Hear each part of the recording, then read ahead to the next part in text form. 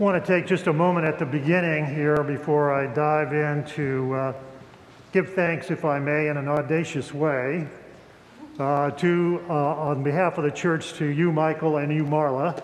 Don't know where Michael went, but to thank you, Michael, for all of your good work and your good and faithful service in the church. It's really a blessing to have served with you both, and I'm grateful to you both. Let us pray. It is good and very good in the beginning. God sees it is so. It is celebration at the end. Even at the grave, we make our song, Alleluia. And in between, every moment is sacred. In between, every bush is burning. In between, all shall be well. In between, blessings. Amen. Well, let's have some fun, shall we? I want to take you back to the 80s for just a moment. And what was the best part of the 80s? You'll have to get Nick at night for this, so you'll remember since you weren't there. The best part of the 80s was sitcoms. So I want to tell you a little bit. So scene one, here it is. It's a friendly bar where everyone knows your name. And there's a young baby-faced bartender. He sees a woman walk into the bar through the door, and she has this look on her face of, where have I landed? The post-pubescent bartender completely remembers that experience, so he jumps over the bar, walks over to the woman and says, hi. And the woman very suspiciously, if not annoyingly, stares at the lad and says with no emotion, hi. Welcome to my first meeting of your next bishop. Scene two, a comedian is dutifully working on writing, and out of nowhere there's a knock on the door. Then the door flies open and the person glides into the room like they own the place. And they say, hey, what are you doing? And then it's followed by a list of question and rapid response.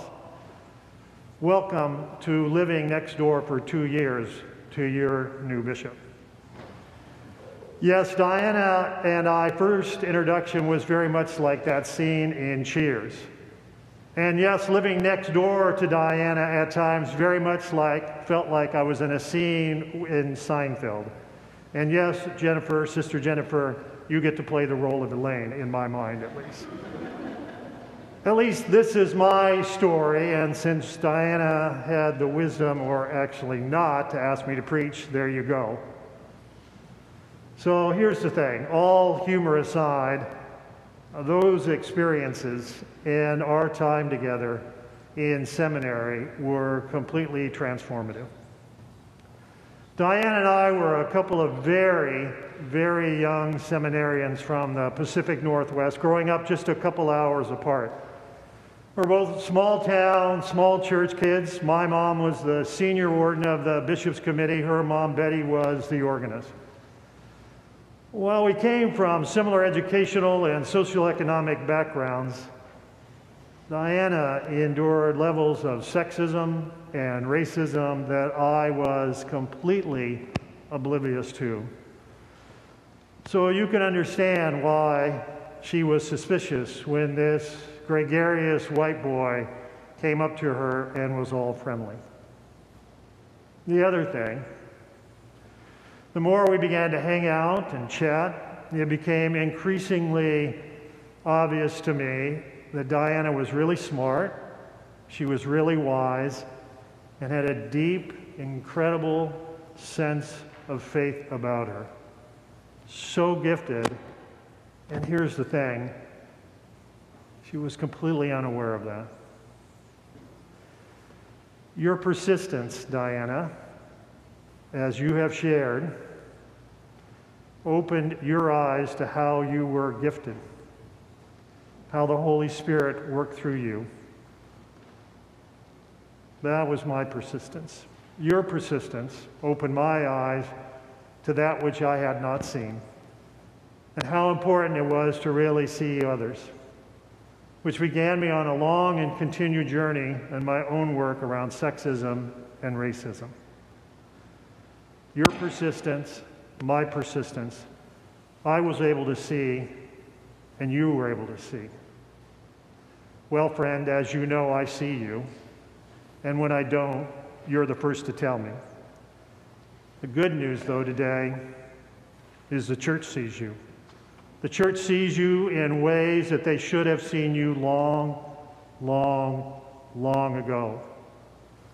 And now, through the work of the Holy Spirit, because of you, and through you, and from you, others will be seen. This is a good day for the church.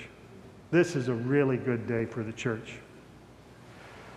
Brene Brown writes, to see and to be seen, that is the truest nature of love. The energy that exists between people when they feel seen, heard, and valued, when they can give and receive without judgment, when they derive sustenance and strength from the relationship. That's what it's like to be seen. That's what it's like to see. And Mother Teresa reminds us that when we see God in each other, when we really do that, that's the place where we will find peace. Yet maybe the most poignant words about seeing comes from our gospel today. Here in the latter days of Jesus' teaching, Jesus makes it clear yet again how we are to be in relationship with each other. Lord, when was it that I saw you hungry, thirsty, naked, sick, and in prison? And Jesus proclaims, you saw me. When you can see that, you see me. If we're truly going to follow in the way of Jesus, if we're truly going to live in the way of love, we need to widen our lenses so that we can really see people. This is why we commit in our baptismal covenant to seek all persons. And yes, we know that's only half the promise. We are to seek and to serve. Jesus was not just challenging his followers to see those who were hungry and thirsty and stranger and naked and sick and in prison, but to respond, to feed, to give drink, to clothe, and to visit. The call is to seek and to serve, to see and to respond. For in doing so, the kingdom of God will come near. When we see and respond, it's fertile ground for transformation. You and I know that, good friend. You and I know that. So as such, Bishop-elect, for just a few more moments, you are acutely aware of how important seeing and responding are to the transformational work you are called to in this season of being the bishop. The great Quaker educator, author Parker Palmer suggests this. The human soul doesn't want to be advised or fixed or saved. It simply wants to be witnessed, to be seen, to be heard, to be companioned, exactly as it is. Your call, you have been so persuaded, is to join now as companion with the good people of the Episcopal Diocese of Oregon.